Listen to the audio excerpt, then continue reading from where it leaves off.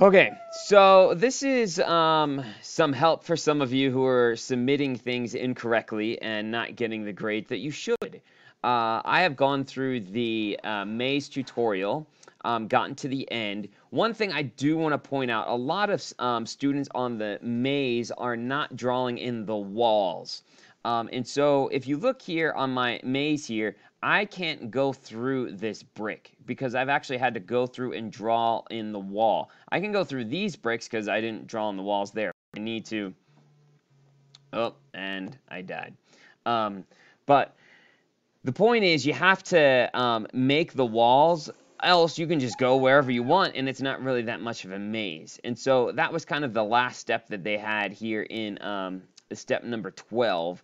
It kind of talked about going through and creating the walls. And in order to do that, what you have to do is go into your tile editor, which is right here, your kind of tile map. And you can see how all of these are red. And it's because I clicked on right where it says draw walls, and then I drew in the walls that the person couldn't go through. I also could draw in the walls around here. Oh, that got rid of my walls. So let me undo that really quick. There we go. So if I click on the draw wall, and then I can click here, and I can just draw this so that the person can't pass through the walls. And you see all that stuff that is red is then the walls. And they have to follow the maze to be able to get through. But this isn't what I wanted to show you with this particular video. The problem that many of you are running into is you get done with the tutorial, and then you go ahead and you just copy this URL up here, and then you turn it into Canvas. But the problem is this URL is the editor. And so when I go and pull up the editor, it pulls up stuff that I've been working on, not the stuff that you've been working on. And so what you have to do is you have to finish the tutorial once everything is done and you've got it taken care of. And then right here, you're going to click on Publish.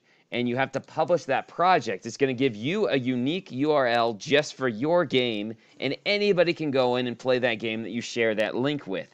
That's the link that I need to be able to grade your game on Canvas. So you can change this to be something else other than just boring old maze. You can say Mr. T's Labyrinth. If that's how you spell it. That's not how you spell labyrinth, but there you go. So I click publish, and then what it's going to do is it's going to give me this link. This is what you share to Canvas. This is how I can go in and get you your stuff. So you have to finish the tutorial before you can turn in the project, and then you turn in this link in order to get credit for your assignment. So thanks so much for your hard work. Some of these games are looking really fun. And if you're getting 2.5s, it's because you need to publish the link so that I can actually give you full credit.